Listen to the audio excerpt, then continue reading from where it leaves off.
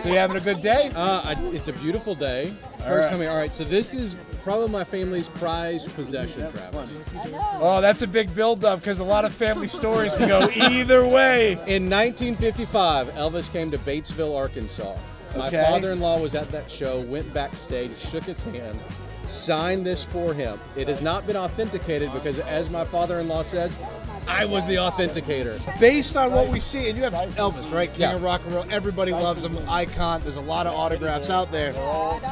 He must have been having a really bad day signing this autograph because, I mean, the way he ends that Y is like not how you see. Hypothetical. If this is legit, right? Comes back, boom, money shot, certified Elvis autograph on a headshot like that.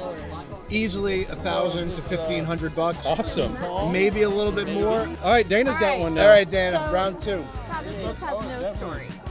Awesome, okay. Oh, come on. Wow, hey, it's not even a real one. It's not even a, I mean, at first I'm going to say, oh, wow, it's a Hummel. But it's not, I mean, Hummels are bad enough. But this is a fake Hummel. Honestly, if you like, target shooting, it's cheaper than buying clay pigeons or anything like this. Just throw it up, you take a shot. But no, this is 1950s, occupied Japan, Hummel bootleg.